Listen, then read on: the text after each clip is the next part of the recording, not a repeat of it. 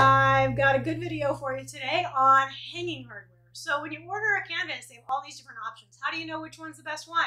So hi, my name's Heather McKay, and I've been a professional photographer for 18 years, and I've always sold products because I'm a big believer in tangible frickin' heirlooms. The things that I offer are canvas prints.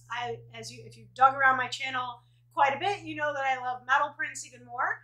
But with canvas prints, they're lightweight, they're easy, and over time, they're really easy to match for clients' houses. So I'm going to go over hanging hardware and how to install each one. Very simple, pretty much a no-brainer. All you need is a hammer, a level if you have it, and your canvas. So what I'm going to go over is just the different kinds of hanging hardware. So the most traditional type of hanging hardware is just a picture frame hanger, just like this. It's very normal. This canvas has an actual frame around it, which I don't normally do, but it's a nice treatment.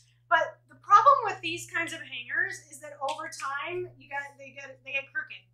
They're not level. They're annoying, honestly.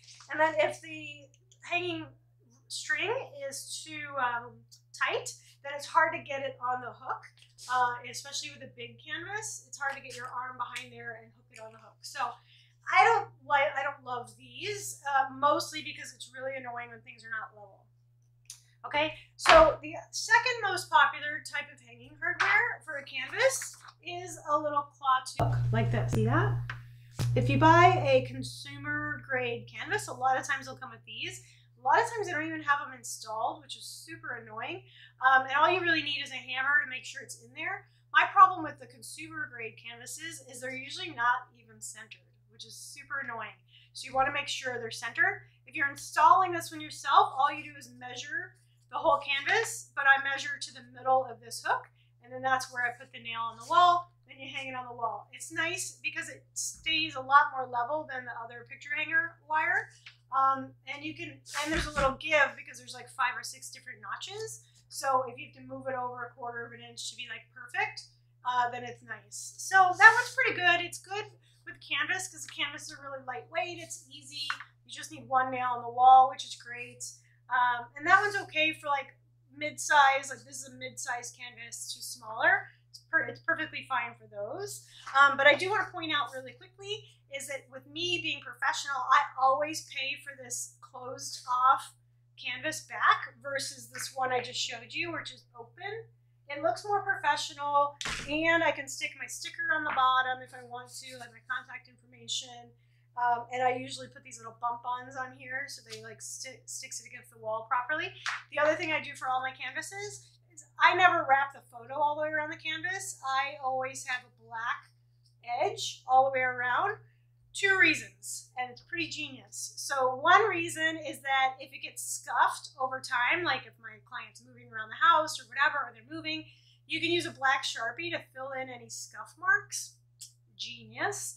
And the other reason is it makes it look a little more modern. So canvas to me is similar to framing, which is a little traditional, and it makes it look like it's just floating off the wall, and it looks really, really sharp because it gives it that shadow look. So I am a big fan of doing that black edge for that reason. And then, like I said, I love paying, for all my clients, I pay for this finished back because it looks more professional, keeps dust out of the back of it, and all of that.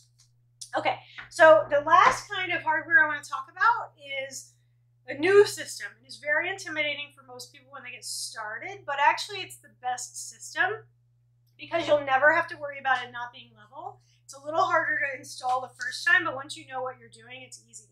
So what it is it's one on each side of the canvas, and it has these little grooves where a nail goes and it sits in there. Okay, so again, you want to make sure that they're put on correctly from the photo lab. What they're great for are these giant canvases. Okay, it makes installing a giant canvas a breeze.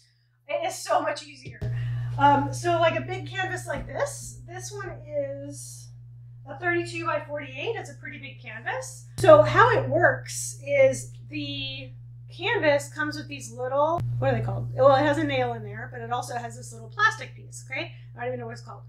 But what's really cool is you put the little plastic piece on those things, you have a little level on your canvas, and you make a mark under the wall. It's pretty cool. So it has a little indentation on this guy. And so it's cool. So what I've actually found is a little easier, because sometimes, especially if you have like a gray wall or something, you can't really see the mark it makes.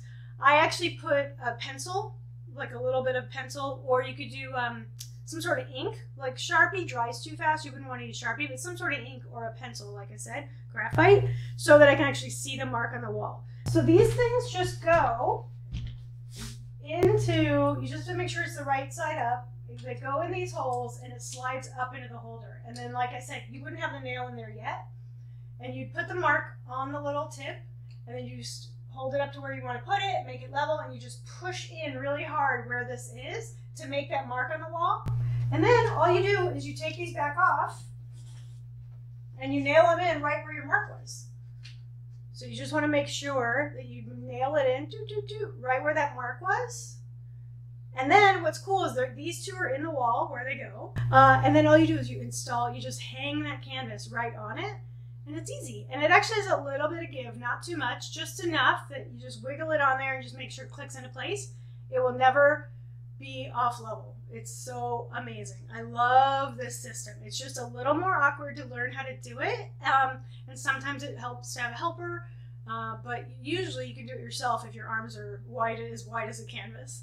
And then, like I said, that extra tip is just to use like graphite or some sort of pencil or marker. That makes it a little easier to see that little spot. So that is the easiest way, because then there's no measuring, there's nothing. All you have to do is have a little level. And usually when you order the canvas and they come with these, it actually comes with a little level that has double stick tape on it, and you stick that right in the middle of the canvas. You don't even have to get out your own level. So all you need is a hammer. So easy. I don't love doing that system for these tiny canvases. I think it's a little overkill, but it's great because it'll never not be level. So it makes it's fine. And it puts two holes in the wall. So those little cleats work great for these small canvases. So anyway, that's hanging hardware for canvases. And like I said, that system, the new system, it's a little awkward the first time you do it, because you're like, what is this little piece of plastic?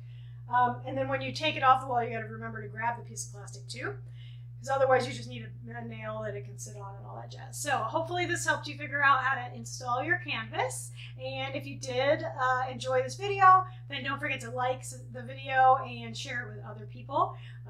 And subscribe if you want more tutorials like this. All right, thanks for stopping by. Bye.